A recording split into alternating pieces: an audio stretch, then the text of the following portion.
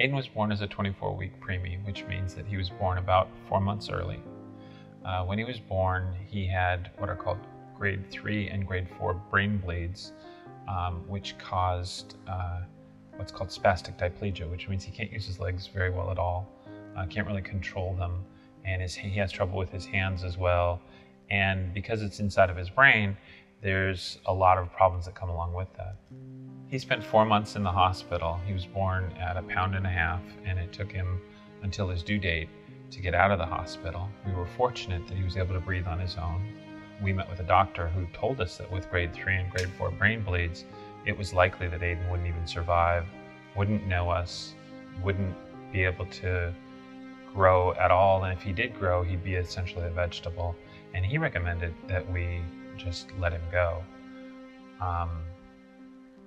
I kicked him out, and we fought through, and it took about 3 weeks before he finally turned a corner. He had his first surgery when he was 3 weeks old. They repaired a valve in his heart, and he got through that okay, and he started to thrive thereafter. It took another 3 months for him to grow big enough to be out on his own. As soon as we got home, his skull started to expand. Evidently, the brain bleeds had caused scar tissue, which made it impossible for the spinal fluid in his brain to drain out the way it was supposed to. And so we met our first neurosurgeon, Dr. Steege. He showed up late one night in an emergency situation with a Black & Decker drill in his hand and told us he'd just gotten out of surgery. He told us that he was going to have to operate on Aiden right away, and that he was literally going to use that drill to cut a hole in our son's skull and put in what's called a shunt to redirect the fluid down into his abdomen. My boys were born prematurely, so they were born at 24 weeks, so that's 16 weeks premature. Ethan weighed 1 pound 6 ounces and Aiden weighed 1 pound 14 ounces when they were born. They had a huge number of problems associated with prematurity, including heart defects, which ended in heart surgery, eye surgery, brain hemorrhages, chronic lung disease, sepsis, hernias, failure to thrive, rickets, seizures, and others. So that led us to a 6.5-month stay in the NICU in the hospital.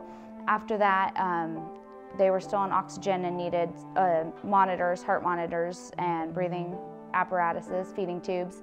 So after that, we were actually at home in isolation for the next 3 years.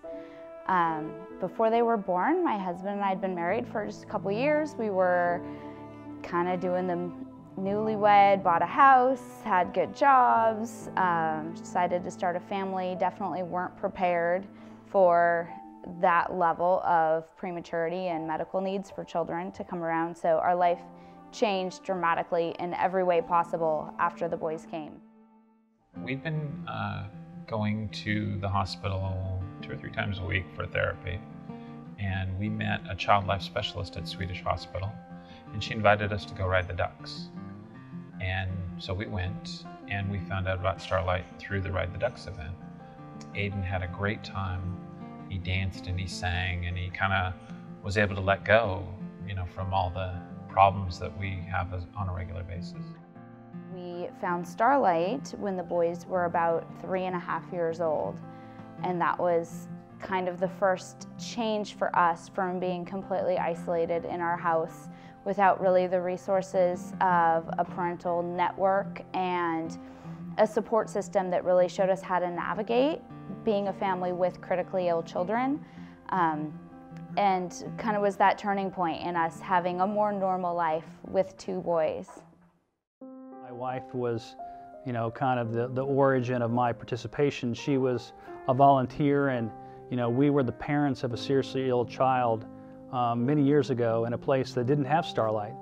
And I remember being in the hospital, and I remember the feeling of being helpless and isolated.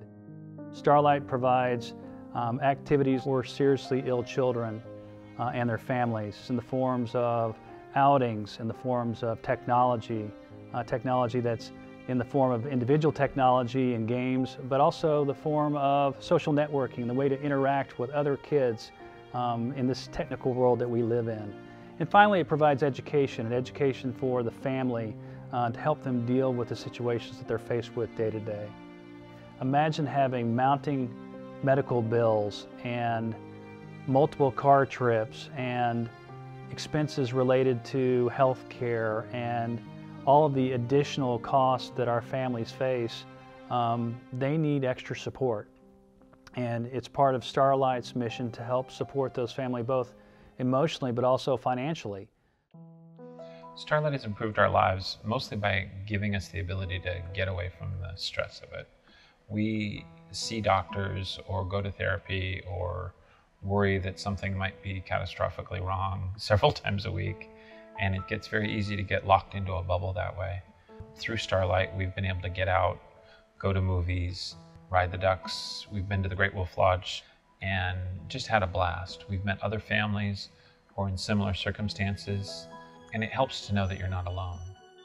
It would be a huge loss to not have this network. I think, you know, the financial side of it, the gifting and that type of thing, that would be unfortunate, but the big part would be the people. It's so nice to know that I can go to an event and I'm not walking into a room where I'm the only parent that has this huge burden on them. It's everybody, and we're all the same. It's hard to say what our life would be like without Starlight. We've been in this situation Aiden's whole life, and we've been with Starlight now for so long, from such a young age for Aiden, that it's kind of hard to picture. But I'd imagine that without Starlight Northwest, our lives would be a little more dreary. We wouldn't get out as much, and we wouldn't know as many people as we do. Starlight has certainly opened up our world for us.